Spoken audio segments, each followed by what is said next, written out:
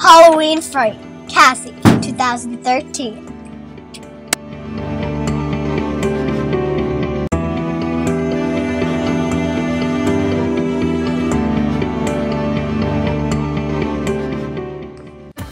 I was at home in my condominium with my mom. I was about to go trick-or-treating. I had my orange square bucket waiting to be filled with candy. I was wearing my wonderful pitch black costume with orange and purple stripes and black undercover. You would think I would be happy, but I was sad because I wasn't with my friends.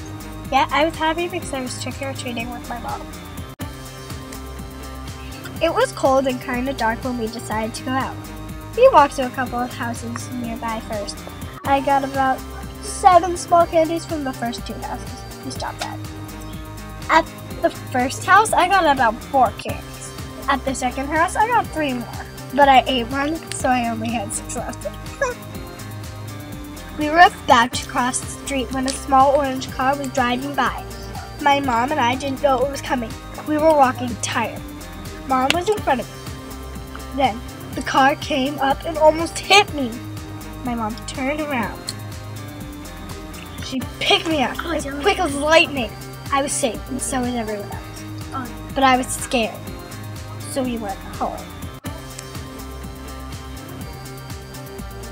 The end. Thanks for watching.